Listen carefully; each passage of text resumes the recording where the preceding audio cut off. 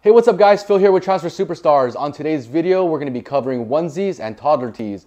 Now, there's not a lot of content on YouTube or online regarding how to decorate these products, so we're going to go ahead and give you an in-depth look into these products. What we're going to be using is a brand called Rabbit Skins. We've actually used Bella Canvas before. We prefer Rabbit Skins. We think that is a more premium item. The product that we're actually using is going to be a Rabbit Skins 4400 for the onesie, and for the t-shirt it's going to be the 3321.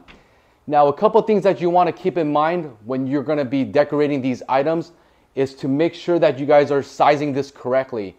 Don't always base their numbers on what the description shows online. I'm going to give you guys an example. So online, when you're checking out the Rabbit Skins, it does show that the width is going to be a 7 1/4 for the newborns. And so if you did 7 1/4 here, it's going to be way too big for the newborn tee. So you definitely want to size a bit lower. What we went ahead and did is a 4 1/2. That fits the onesie much better. That fits the newborn in particular much better. So for the onesies, it actually comes in 5 different sizes, and we went ahead and split up our graphics into 2 different sizes. The newborn and the 6 months is going to be a 4 1/2 inch in width. And then we went with a 5 inch or 6 inch design for the 12 months, 18 months, and 24-month onesie. So the color that we chose here is the garnet color. And again, it's from Rabbit Skins. So what we're going to do is heat press our designs on these toddler tees.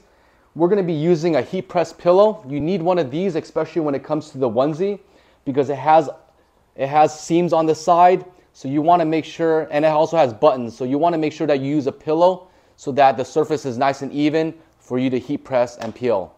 So let's go ahead and dive in and get one of these done. So I'm going to start off with the newborn tee.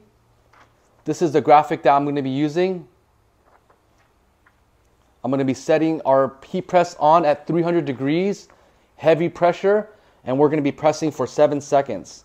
Now, this brand carries 100% cotton, and it also carries a poly cotton blend. So depending on the color, that is the blend that you're going to get. Most of our transfers were able to press at 300 degrees, so that doesn't make much of a difference for us.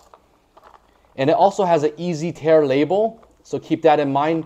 You know, if newborns are not comfortable with the tag, it's a simple paper tag that you can just tear off. So that's a nice feature as well. So I have the heat press set. I have the onesie with the pillow attached. This is a transfer that I'm going to be using. And what we're going to be doing is we're going to be pretty much placing our transfers about 1/2 inch to 1 inch above the armpit line.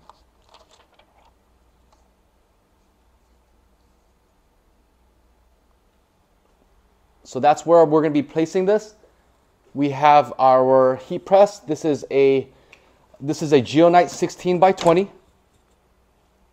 I have my microfiber cloth. I'm going to use the cloth to do a quick rub down on the transfer. I'm going to hold this garment down and I'm going to peel. We're going to flip this over, reverse it, place it down, and we're going to do a second press.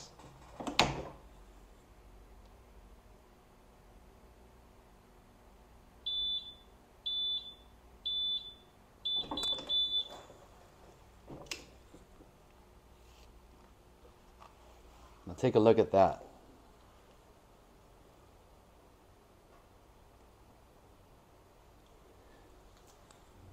So the next thing that we're going to be doing is we're going to be pressing on the toddler tee. This is going to be a size 2.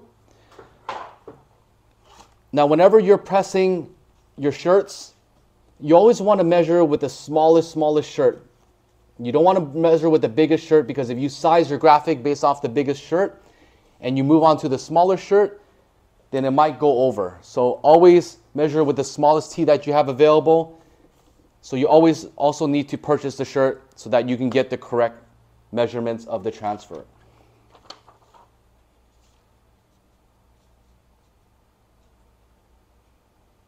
And because this is a t-shirt, I'm not, and and it doesn't have any buttons or any buckles or anything that's going to pop out. I'm able to press this without the use of a heat press pillow. Same temperature, same pressure.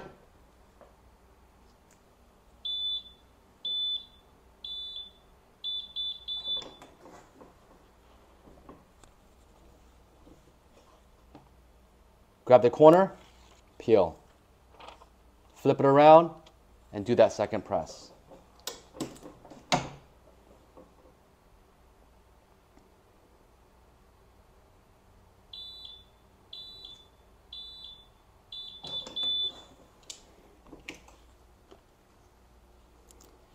There you go. Take a look at that. So another nice thing about the rabbit skins is that it has 85 colors. So there's a ton of colors available. You can definitely decorate a bunch of things on here.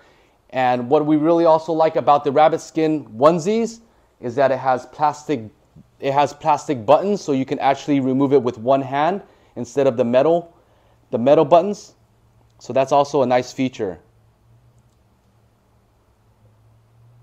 So let me know what you guys think. I hope you guys found this video helpful, especially decorating your onesies or your toddler tees. Again, there's not a lot of information out there. So thanks again for watching. I hope you guys liked the video. Make sure you guys hit subscribe. Make sure you guys hit like. I'll catch you guys on that next one.